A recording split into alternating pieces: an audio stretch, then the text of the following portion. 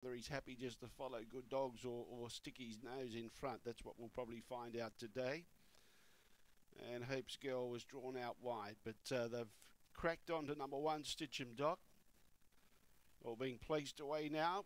Track being cleared for our final event on the program. The Sky Racing 5+ wins non-penalty. Green light goes on. We're set to go. Away, Stitch 'em Doc began okay. It's a fairly even line. King Jeremy's up there in amongst the action, but in front of it was Resolutely and Cuddlesley. Behind those, Stiff Upper Lip, and out wide is Hope's Girl. In front, Resolutely going strong, getting clear, trying hard, Stitch 'em Doc, but Resolutely beats Stitch 'em Doc, Cuddlesley, King Jeremy. Stiff Upper Lip and Hope's Girl was at the tail end of the field, and the run was around 16.90.